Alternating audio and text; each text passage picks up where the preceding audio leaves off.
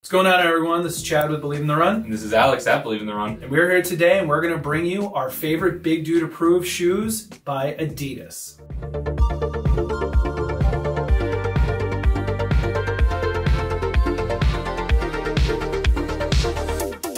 Adidas is one of those brands that when it comes to running shoes, they are at the top of the game. Everyone knows they just released the Evo Pro 1, and we just saw the women's record go down in the Berlin Marathon by over 2 minutes. Ultimately, I think they're putting out great shoes, not only for the pros, but great shoes for us amateur runners and us sub-elite runners. I think, did I get enough subs in there? Let's just call ourselves the big dudes. The big dudes. Okay, let's talk daily trainer first. What are you logging everyday miles in if you're looking for an Adidas shoe? I love getting miles in this shoe. It's been a ton of fun. Talked about it before even, the Boston 12. Boston 12 has been a lot of fun since I got my hands on it. And it's going to, be one of those shoes that you can just turn to, set it, forget it, have fun miles. If you need to pick up the pace, it's gonna help you with that. The rubber on the bottom is gonna last you forever. I've had 200 miles on this shoe now and it still looks like it just came out the box.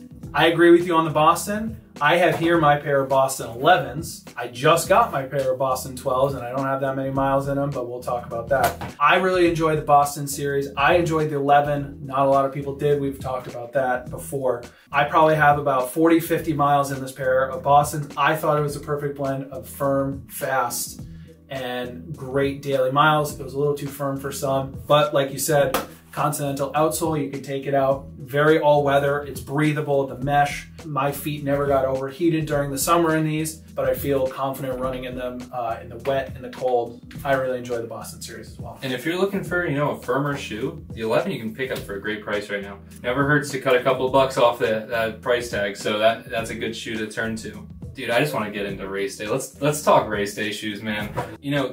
Thomas is gonna run a different way than I do. I mean, Thomas is finishing a marathon, sub 2 hours. I'm finishing a marathon. Sub 2 hours? Yeah, sub 2 hours. Oh, wow, okay. That's what he's going for, Well, I guess right? if he's running the Evo Pro 1s. That's what I'm thinking. So, for me, I'm gonna be on foot for at least 4 hours.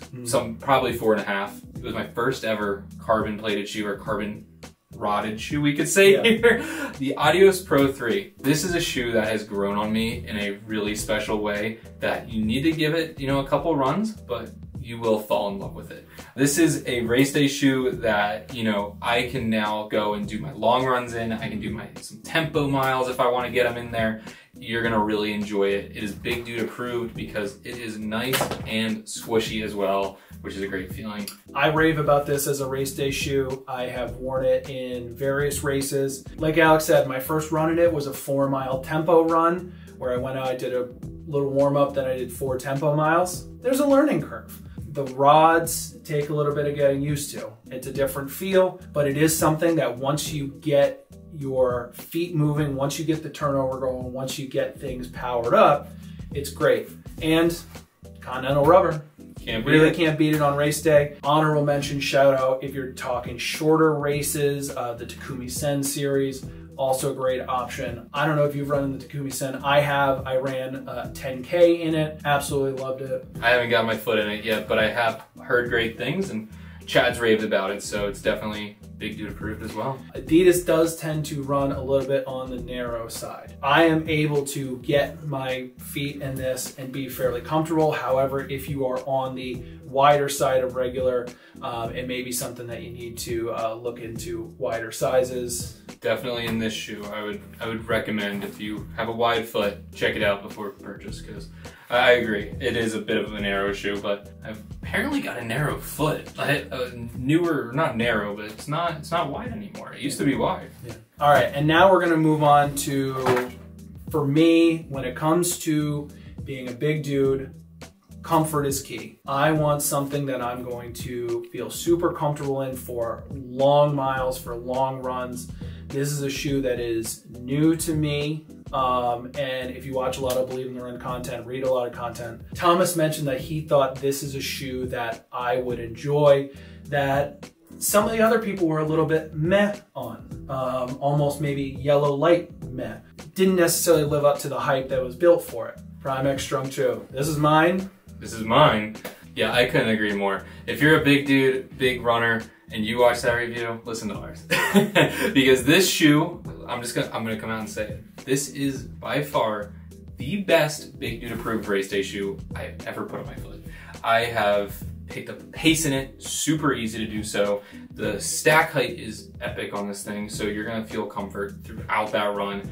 And I described it like this. This is an e-bike. All the other shoes are regular bikes. It's a heavy shoe, but once you pick up that pace, you don't even feel it on your foot, in my opinion. I mean, I have not ran into one single issue in the terms of weight. I've ran 16 miles in it. Didn't even cross my mind about the weight.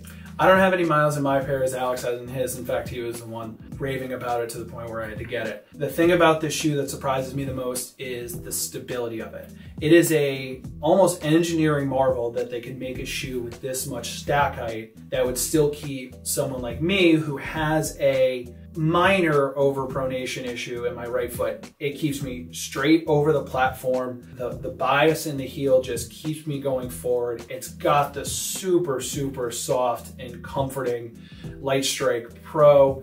It has that puck in between the sandwich between the two plates. It's almost hard to describe. It's almost like a Goldilocks, the perfect blend of the firmness and rigidity from the plates, the softness from the Light Strike Pro.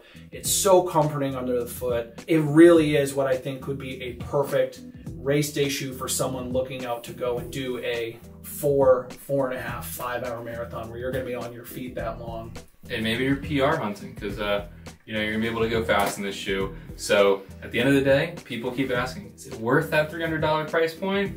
Every penny in my opinion. So check out Prime X Trunk 2, check out the rest of these Adidas shoes. They're a lot of fun. We've been enjoying a lot of miles in them, and they're all Big Dude approved. If you like this video, I'd ask that you like and subscribe to Believe in the Run on YouTube. You can follow them on Instagram, Facebook. You can follow me at the Clydesdale Runner on Instagram. You can follow me at Herm Runs on both TikTok and Instagram.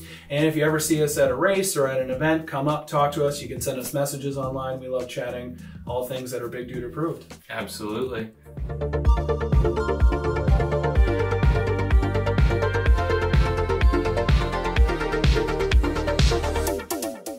I know that we all watch a lot of shoe reviews. I mean, Thomas is probably the greatest shoe reviewer of all time.